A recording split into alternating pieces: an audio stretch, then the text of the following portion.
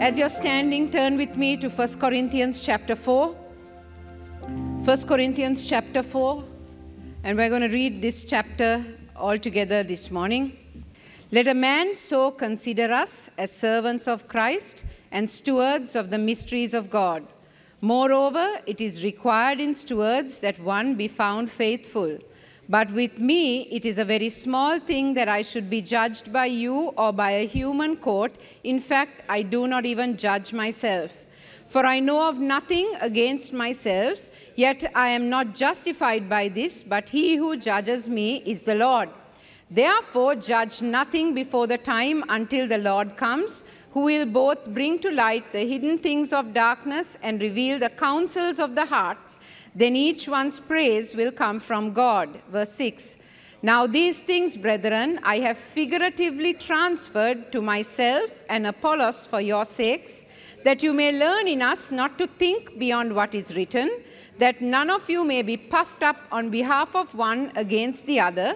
For who makes you differ from another? And what do you have that you did not receive? Now, if you did indeed receive it, why do you boast as if you had not received it? You are already full.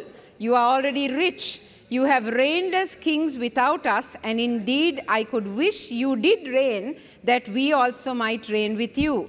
But I think that God has displayed us, the apostles, last, as men condemned to death, for we have been made a spectacle to the world, both to angels and to men.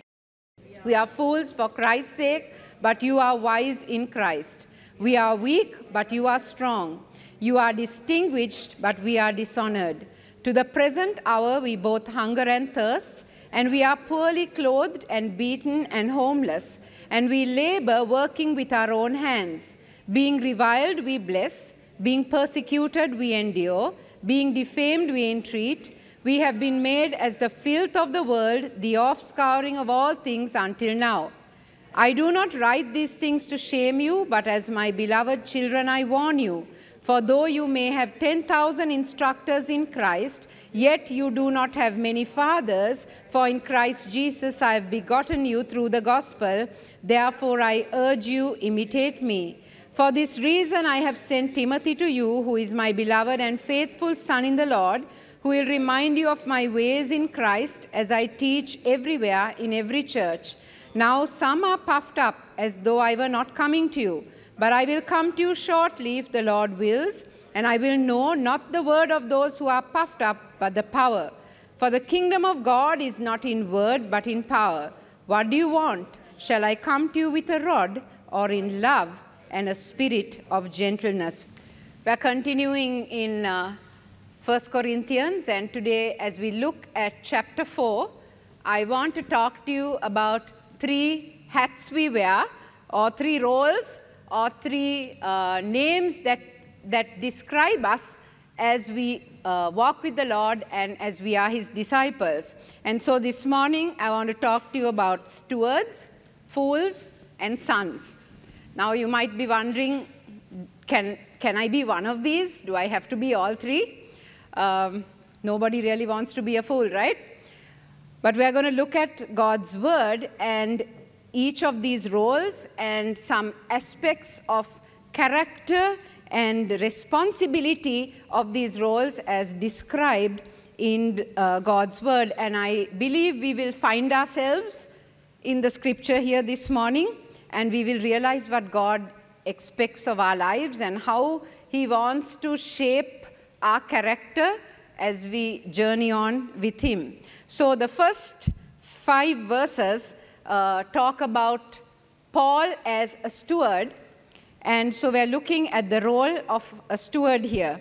And as we read these verses, we see Paul is describing himself, and he's calling himself a steward, and a steward is really a servant, but kind of an elevated servant, because not only are you given a lot of responsibilities, but you are entrusted with something that does not belong to you, but you're entrusted with it, and you are expected to look after it as if it belongs to you. Sometimes we are very careful to knock off lights and fans in our own houses, especially these days. But when we go out, we are not too concerned about knocking off lights and fans and conserving electricity because we don't own that bill. That bill is not coming to us. So we are careful to steward that which belongs to us, but sometimes we are not very careful to steward that which we don't own. But here Paul is talking about being a steward of something that is not yours, but looking after it with the responsibility and with the faithfulness as if it was your own. And that is what in the Old Testament we find Joseph had that responsibility. He was entrusted with all that was in Potiphar's household, and he was to look after it as if it was his own. But here in verse 2 it says, moreover, it is required in stewards that one be found faithful. So faithfulness is the primary characteristic or the primary quality required of a steward. And here we see that as Paul had been entrusted and as we are also entrusted, we are all, not just Paul, but we are all stewards of the message of the gospel, and we are also stewards of this ministry, this unique ministry that God has entrusted to each and every one of us. If you know the Lord Jesus Christ as your personal Savior, then you have received the message of the gospel. Amen? That receiving of the message is what transformed your life. But now you have received this message and you have been entrusted with it, and you are called to guard it and share it and steward it. And at the same time, as we know that as we walk with the Lord, we cannot just be idle, but we are each and every one of us called and equipped and entrusted with some kind of ministry. And we are called by God to guard that ministry, to look after it, to foster it, to nurture it, to be true to it. And as this steward's quality was mentioned, to be faithful to do it well. And you know, as a person who knows the Lord, it doesn't matter how young you are or how old you are, whatever age or stage of life you are at, God can entrust you with a message and a ministry and give you a forum and an opportunity in which you can be a steward. Even if you're a school-going child here this morning, God is not overlooking you. God is not passing you over. Even if at your young age you know the Lord Jesus, you have that message in you, and you are a steward of the message of the gospel of Jesus Christ. And you are called to be a faithful steward of that message wherever you are.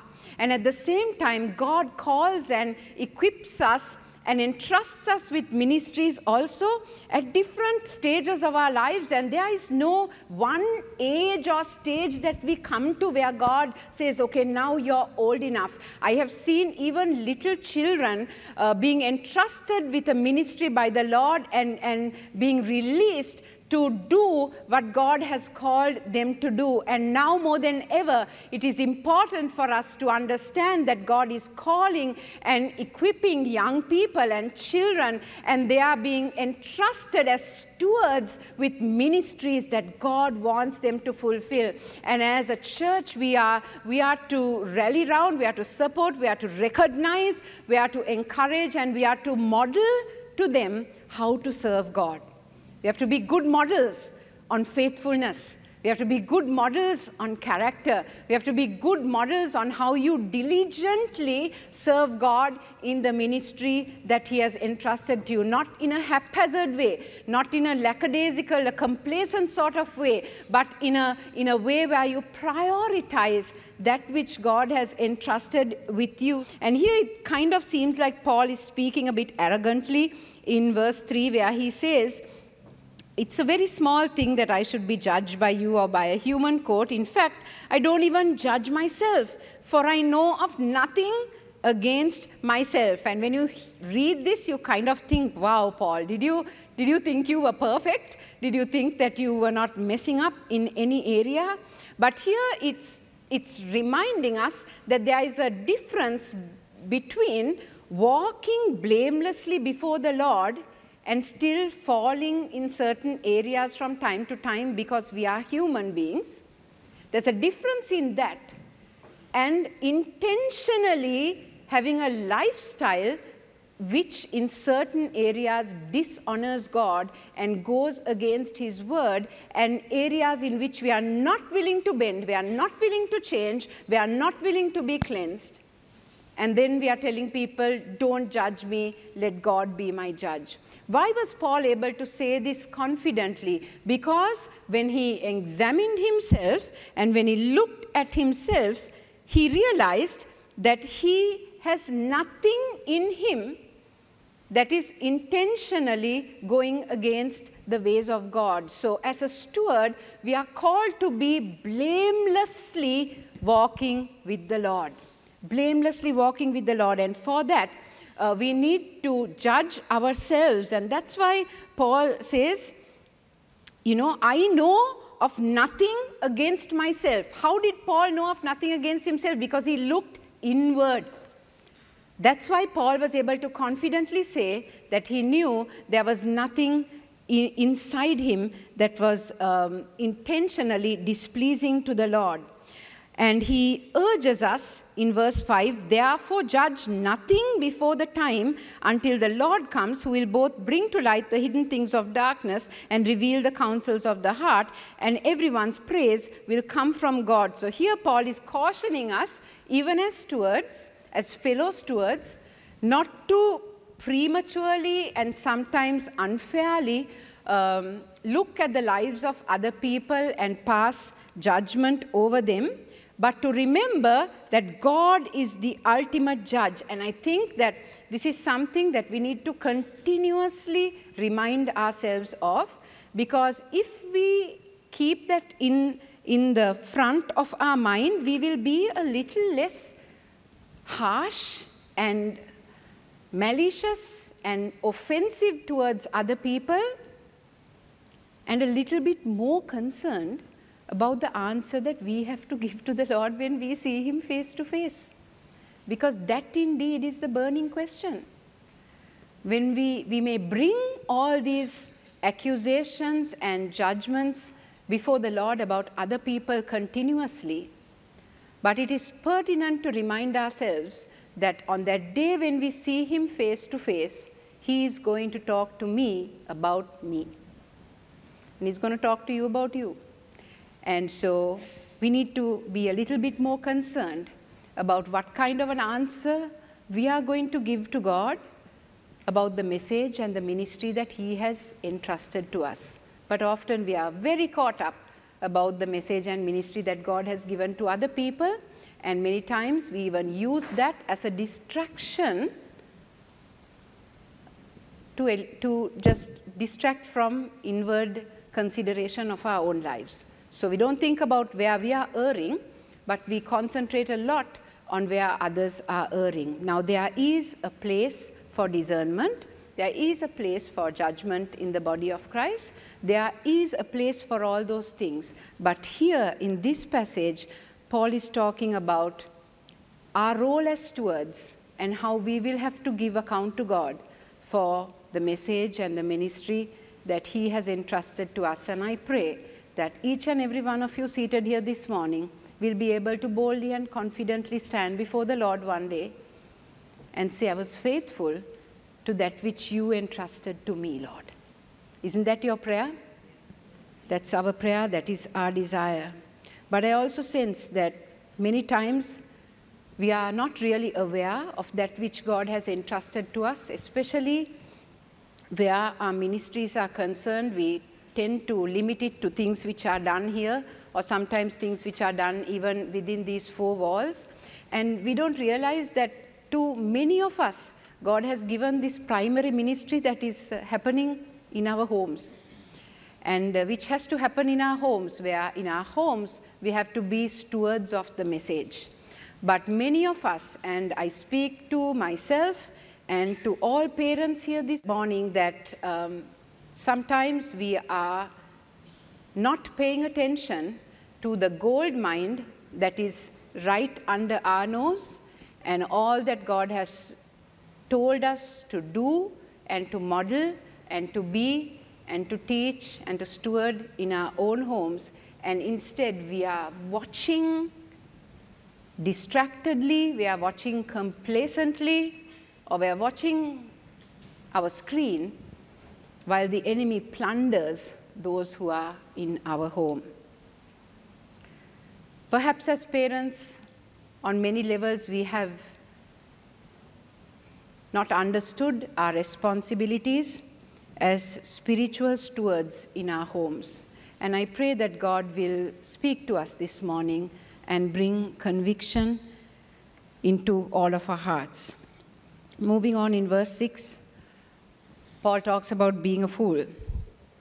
And here he makes a differentiation between himself and Apollos and the rest of the Corinthians. And these few verses, we see kind of Paul's kind of sarcastic way of talking to the Corinthian church.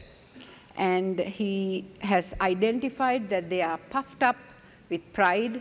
They really think highly of themselves. They are very proud about where they have come in life, who they are, what they have achieved, what they have done, what they have. And he speaks very pointedly to them.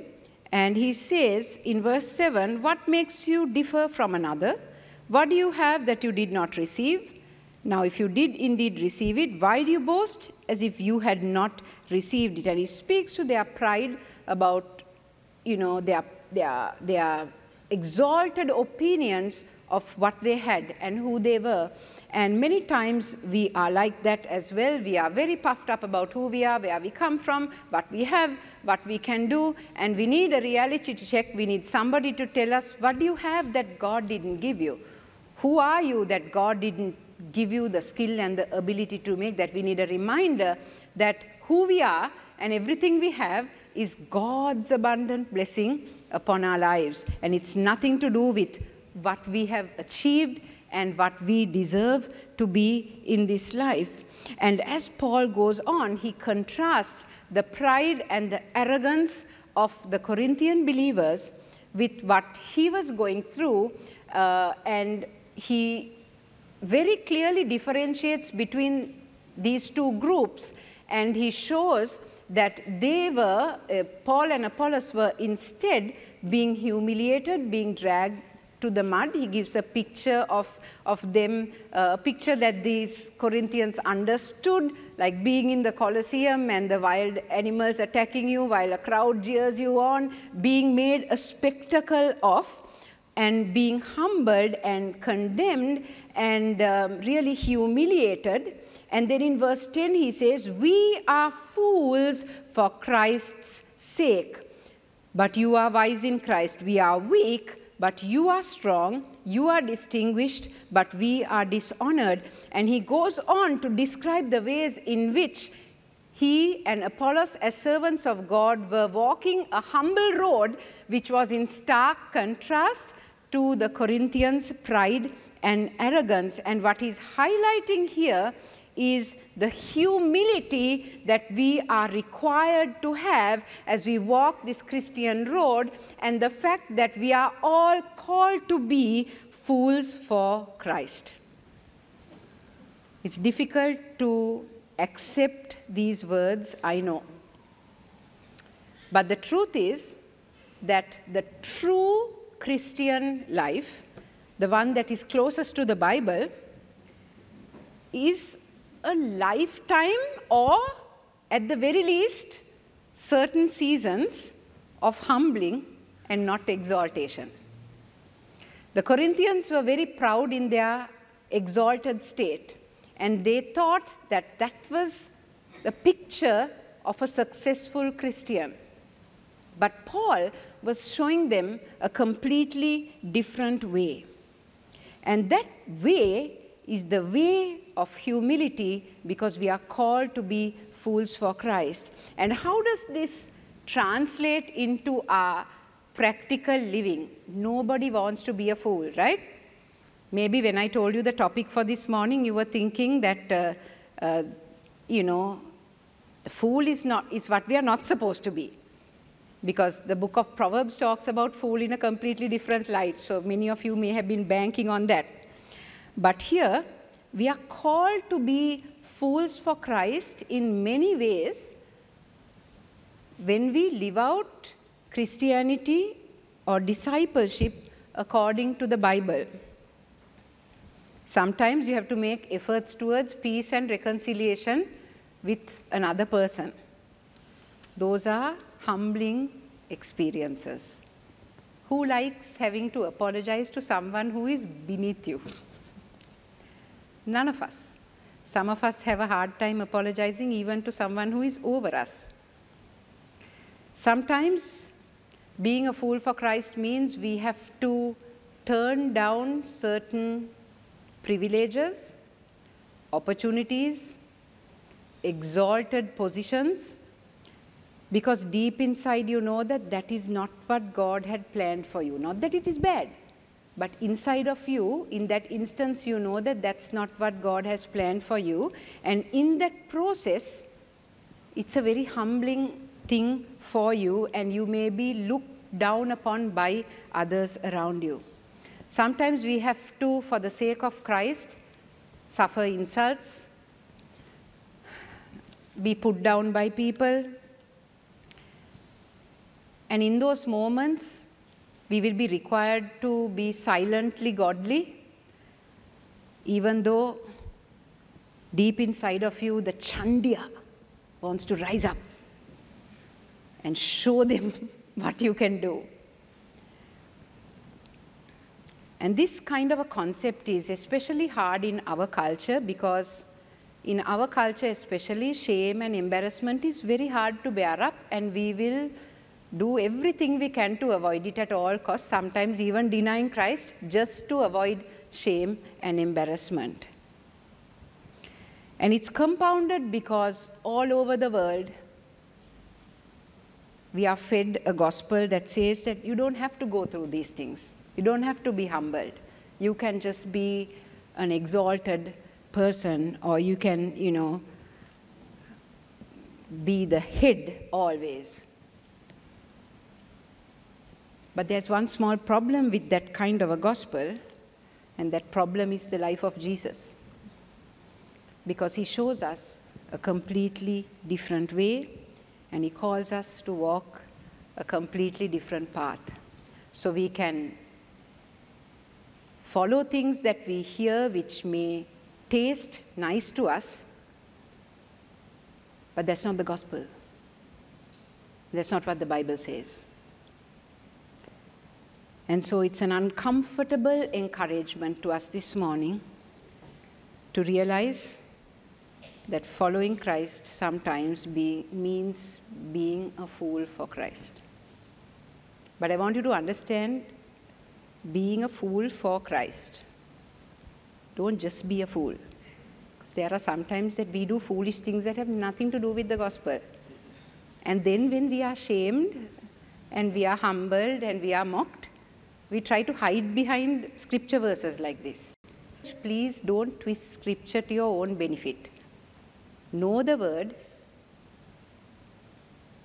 and learn to differentiate between those moments where you're tempted to be a fool and those moments where God is really calling you to be a fool for Christ. Finally, Paul talks about being a son and him being a father from verse 14 down to verse 21. Up to this point, Paul has been very firm and kind of strict with this congregation, really speaking very directly to their pride and arrogance. But here in verse 14, he changes his tone a little bit, but yet he's very direct. He says, I don't write these things to shame you, but as my beloved children, I warn you. And so we see Paul's fatherly heart, Paul's pastoral heart coming out here, even though he had to tell something to the Corinthians that they did not like to hear. And he goes on to establish that he's warning them and he's correcting them, not because he's forcing his authority upon them, but because he has a relationship with them that has come out of leading them to Christ, shepherding them, teaching them the ways of God, and living among them in an exemplary way. See, now more than ever, we cannot force authority. But it was beneficial to the Corinthian believers to relate to Paul as a father figure. They may not have liked it. They certainly didn't like it. But it was beneficial to them and their Christian walk for them to relate to him in that manner, because we all need people to look up to. We all need people to follow, and we all need people who can correct us. And so he was talking to the Corinthians as his sons and daughters. And what I sensed the Lord was really wanting to impress upon our hearts today is that we are all sons and daughters, and correction is a very important part of our own character development. And if we take this stance in life that nobody can correct us, then we lose out. And just a very cursory glance through the book of Proverbs, we will find in many, many places the value of correction and what really happens to us when we are stubborn and obstinate and refuse to take correction from those whom God has placed around us. Turn with me, I just turned to a couple of scriptures, but turn with me to Proverbs chapter 3, and let's read verse 11 and 12. It says, "My son, do not despise the chastening of the Lord, nor detest his correction. For whom the Lord loves, he corrects, just as a father the son in whom he delights." The problem with this verse is that many of us don't despise the chastening of the Lord, but we despise the vessel that the Lord uses to chasten us. Right? Very often, God is not going to chasten us with an audible voice from heaven. God is not going to, speak to us in that way directly and chasten us. But many times, to our great discomfort and embarrassment, God chooses to use other flawed people to be vessels of his chastening in our lives. But it says here that whom the Lord loves, he corrects. And it is we who lose out when we don't want to accept the chastening because we don't like the vessel, or we don't like the fact that God is using somebody else. And we can, there are so many verses in Proverbs, you can just look up the word correction or chastening, and you will find all these things that, those who refuse correction will one day suddenly be destroyed. And I've seen that happen when there are certain things in our lives for which we know we are doing the wrong thing, particularly when there are certain impurities in our lives and we deaden ourselves to the voice of God and we don't listen to those who correct us. And sometimes when people correct us once or twice and we have not obeyed, that person becomes detestable to us because we are not doing what they told us. So every time we see them, we realize, I have not put that area right. I don't want to put that area right. So the only thing, since I don't want the sin to get out, let the person get out. So because of that, sometimes we distance ourselves from certain people. Some people, even if they are corrected in a cell environment and they are not happy, they will leave the cell. And the best part is they will never say, I was corrected and I got angry and that's why I left the cell. No, that leader doesn't share the word properly. So I left that cell. Maybe people are happy to be in places where they are never corrected, but that's not biblical community. That's not church, according to the Bible. According to the Bible, we grow together and we speak the word of God to one another and we grow with one another, and that's just how it has to be. So we are in a family, we are in a community, and we are called by God to be as guards among one another, and let the word of God be spoken over one another in love, even as Paul said, my beloved children. He came to them in love. And so chastening in love can be a great thing to build up and purify and cleanse our lives. But as Proverbs says, God doesn't keep on going after us. If we do not heed the many vessels that he sends to us to show his chastening and to expose things in our lives, there is a time when we will be suddenly destroyed without remedy. And you may be coasting along thinking, nobody is holding me to book. Even God is not. In fact, he's blessing me in my job. He's blessing me in everything. So God must be happy with what I'm doing. I tell you, you couldn't be further from the truth. God is letting you be, but there will be a time when his mercy has just come to its brim with you and your situation. So don't despise the chastening of the Lord. Don't despise those who God places around you. Don't get easily offended, but learn to be a true son and a daughter in the kingdom, and a true son and daughter in the community of believers. And maybe as new believers also, we give a little grace period for us to be corrected. But as we, begin to mature in our faith, or in our years in the Lord and our years in the church, or our positions in ministry, it's very, very easy to come to a place of not allowing anybody to speak into our lives. And especially if we are, holding places of authority or responsibility in our secular jobs or in society, we are not used to people holding us to account or speaking truths into our lives about areas which we need to correct, especially in cultures like this, because nobody will dare to do it. If you are the boss, even if you are doing something wrong, nobody is going to come and tell it to you. So if you are unknowingly doing certain wrong things, you will be continuing in your blindness, because no one around you will have the guts to come and tell this to your face, to your own detriment, right? And it is the same detriment in our spiritual life. If we are so proud and so arrogant and think we are beyond reproach, and if we display an unteachable attitude, then you will find that even when people want to correct you in love, they will not correct you, because your very manner has shown that you are not open to correction. That's the truth.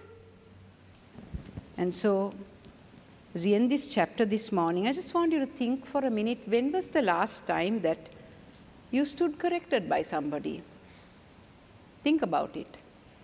When was the last time that somebody in love shared something with you which must have taken a lot of strength and boldness on their part? How did you receive it? Did you get angry? Did you yell at them? Did you block them from social media? Did you badmouth them to others? And don't sit here like saints. These are things that happen all the time. Or even though you were slightly embarrassed and had a tinge of something inside of you, did you accept it and at least try to put it right? None of us are going to be perfect this side of heaven. But we can grow more and more into his image day by day. And that is the power of the cross. That's why there's a Redeemer, because we cannot do this on our own. Let's look to the Lord in prayer. Father, we just bring our lives before you today. And you know, Lord, how this word is relevant to each and every one of us.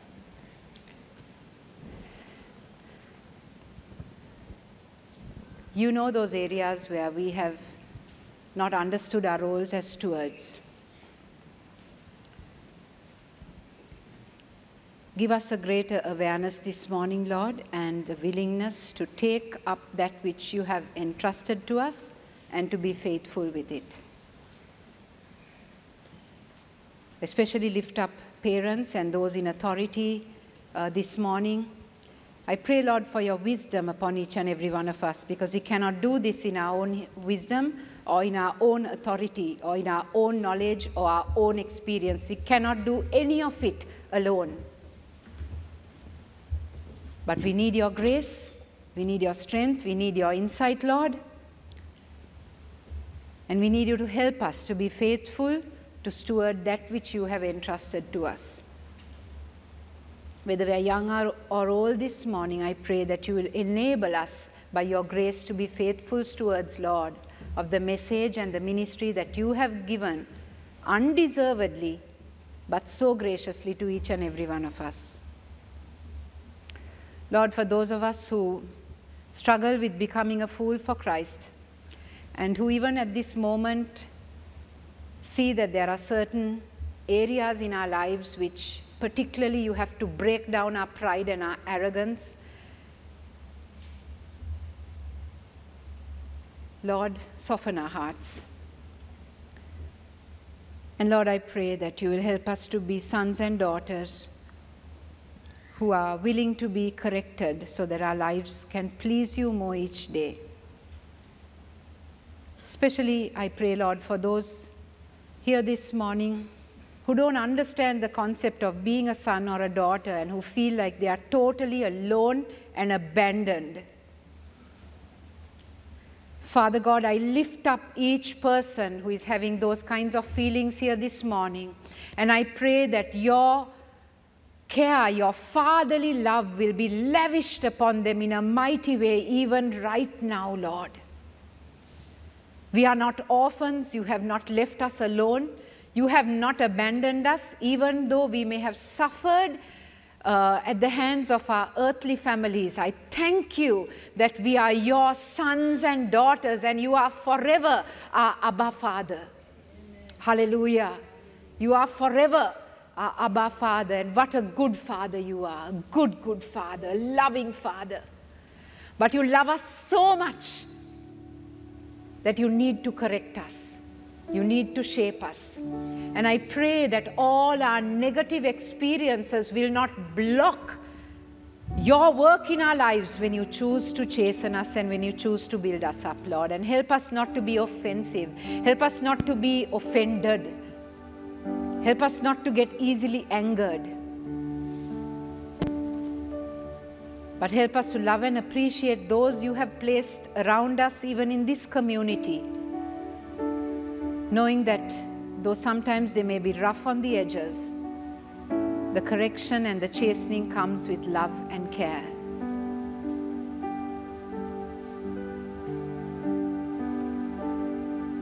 Thank you that you are our Redeemer.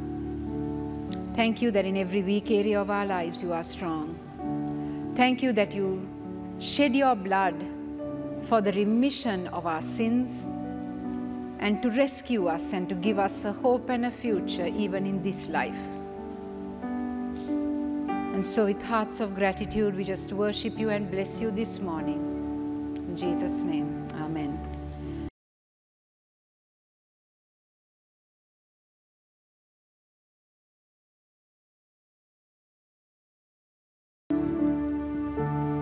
First Corinthians chapter 11 says, verse 23, "For I received from the Lord that which I also delivered to you, that the Lord Jesus on the same night in which he was betrayed took bread, and when he had given thanks, he broke it and said, 'Take, eat, this is my body which is broken for you. Do this in remembrance of me.' In the same manner he also took the cup after supper, saying, 'This cup is the new covenant in my blood. This do as often as you drink it in remembrance of me. For as long as you eat this bread and drink this cup, you proclaim the Lord's death till he comes. Therefore, whoever eats this bread or drinks this cup of the Lord in an unworthy manner will be guilty of the body and the blood of the Lord. But let a man examine himself, and so let him eat of the bread and drink of the cup. When we share the Holy Communion together, we are reminding ourselves that we were once sinners, we were once condemned to death. But Jesus, because of his love, came down to earth, took our sins upon his perfect self, and paid the price for the sins of all humanity, past, present, and future. He took it all upon him, and he died on that cruel cross, and he rose again. But because of his death and his resurrection, we have salvation. We are restored into fellowship with the Father. And we share these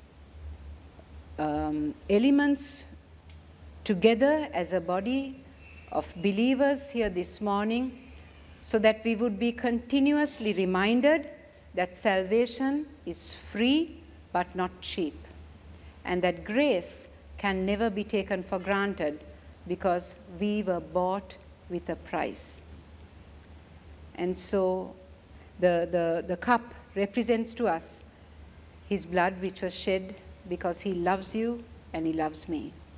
And the bread represents his body, which was broken so that we will be made whole. And if you know the Lord Jesus Christ as your personal Savior, even if it is your first time here today, if you are confident that you are walking with Jesus, you are invited to partake of these elements as they are passed around.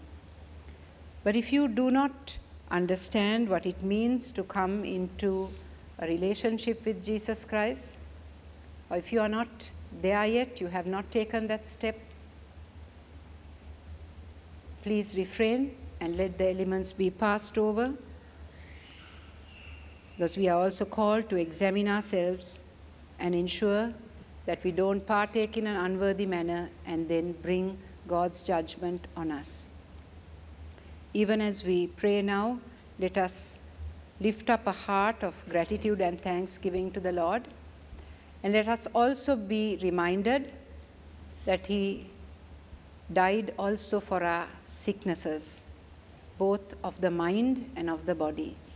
And if you need healing this morning, or if you know of someone who needs healing this morning, let us cry out to the Lord and let us believe that Jehovah Rapha is here in our midst this morning, and he is able to touch us and heal us of every bodily infirmity and of every emotional scar which needs his healing touch.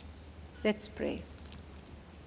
Father God, we just want to thank you that we have this opportunity to gather together and to partake of these elements, and in so doing remind ourselves once again of the great price that you paid for us. Just want to thank you, Lord, that while we were yet sinners, you loved us.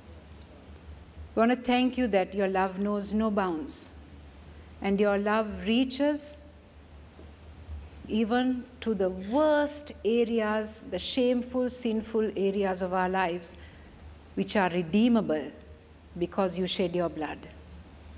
And so we lift up a heart of gratitude this morning, and we thank you for every stripe you bore, for every insult you bore, for every day on which you walked on this cruel earth.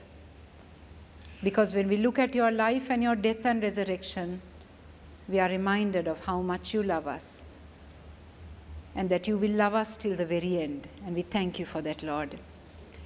And this morning we pray that you will cleanse us of every impurity in our lives. Help us to examine ourselves and put our lives right as only we can do. Help us not to be blind to our sin. Help us not to be dead or obstinate or stubborn in our sin, but soften our hearts this morning that we would be open before you and allow you to cleanse us and wash us clean. And we also thank you that you are a healing God. And we thank you that your healing power is flowing through this sanctuary at this very moment. And all those who are sick in their body, and all those who need healing of the mind, your blood is enough. Hallelujah. Hallelujah. Lord, just heal us and touch us and restore us this morning. And even as we partake, I pray that you'll give us a fresh encounter with you. In Jesus' mighty name we pray. Amen.